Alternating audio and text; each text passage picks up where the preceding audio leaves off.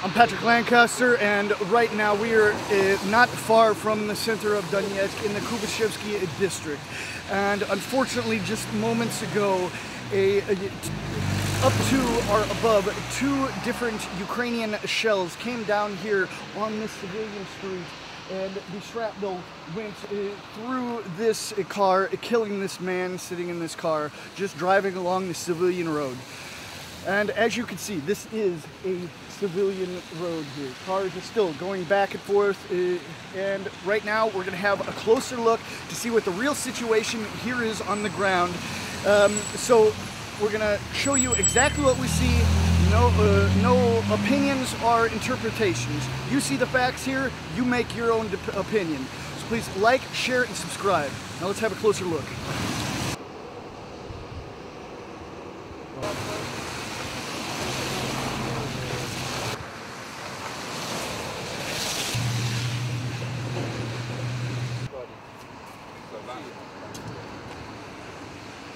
So now that we take a little bit closer look to the car itself, we see there is some shrapnel both here and here, and what it appears. And now we hear his phone's ringing. So we set on top of their car. It's probably his relatives calling to see if he's okay, but he's not, unfortunately. But what we've seen here is the shrapnel came through this part of the trunk here, went through and into the back of the seat, through this seat and into the back of the seat there, and that's what ended his life, unfortunately. So we're going to continue on our investigation. This is what gets through his... Yeah. That's amazing. This is a piece of M777. I recognize this shrapnel now easily. This is So he's... Алло.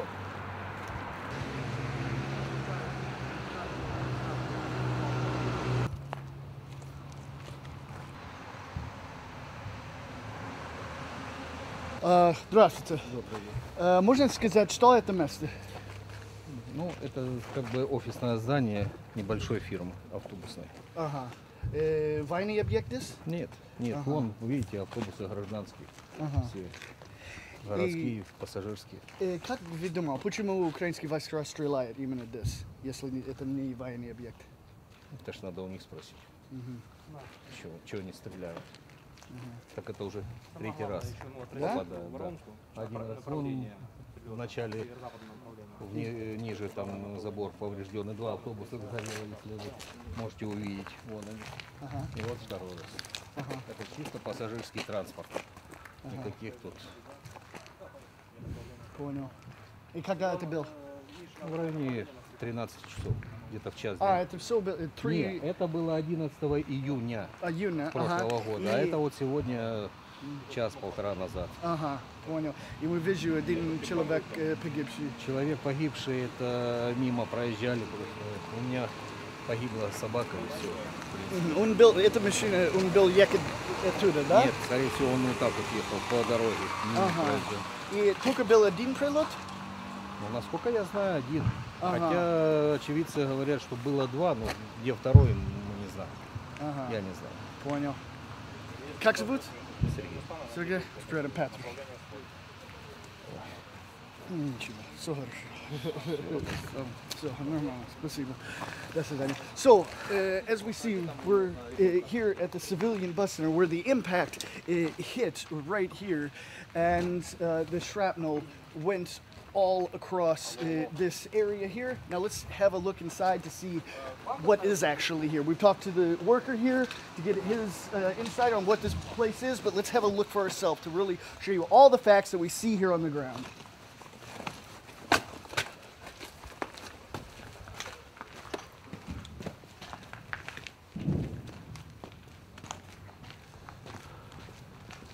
Okay, as he said, buses.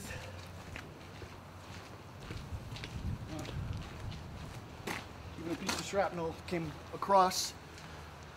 Это сегодня, да? Это сегодня, да. Ага, понял.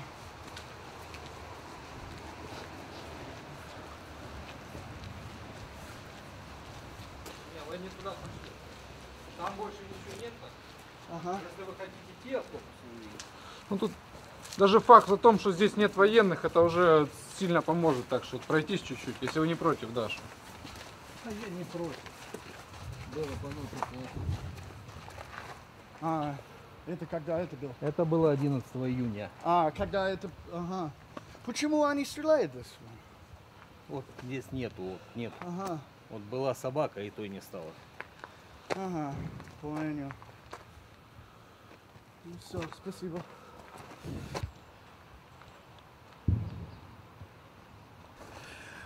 Unfortunately, we've just got some more news, and as we're talking to the people here on the ground, we understand more and more things about what really happened. Now, what happens is this was a taxi driver, the vehicle they were in, and the man you saw with the holes in his coat and showing us the shrapnel piece, that was the taxi driver. And the dead man that you saw was in the taxi with his wife and son, 8-year-old son. And unfortunately, of course, when the shell came down, he was, the father was killed instantly, and unfortunately the child, the little boy, was injured.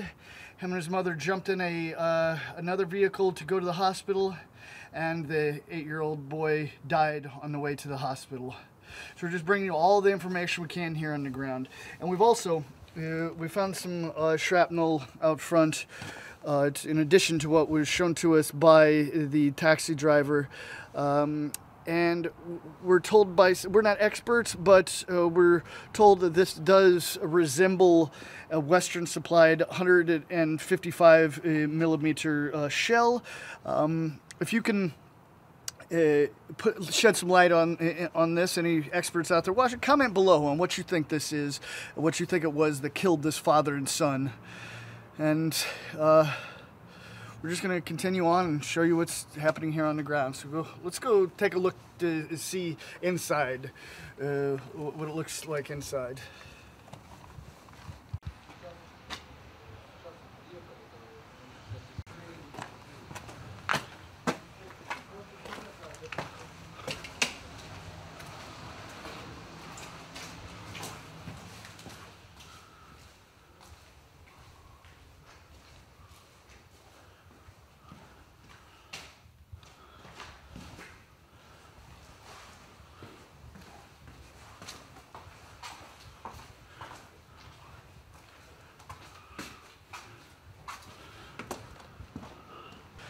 All right, it is what it is.